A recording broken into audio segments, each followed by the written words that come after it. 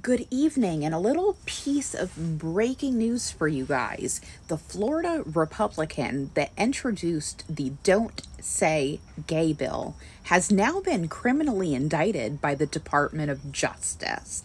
Ain't karma a bitch, right? Florida State Representative Joseph Harding, the Republican who introduced the Don't Say Gay bill, has been criminally indicted by the Department of Justice for wire fraud, money laundering, and making false statements. Nothing says, let's vilify the gays like a little wire fraud, am I right?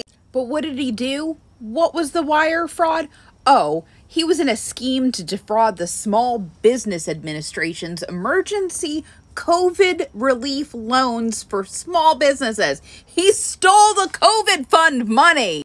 The United States Department of Justice said that Harding created bank accounts for dormant business entities and used them to apply for SBA economic injury disaster loans, stealing more than $150,000 from earmarked small business funds. But again, tell me a little bit more about how the gays are the problem, right? Don't say gay, but do steal COVID relief fund for Florida small businesses. Right.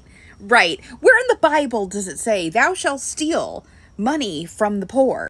And I am sure this is just the tip of the iceberg. I can't wait to see what else the Department of Justice has up their sleeve.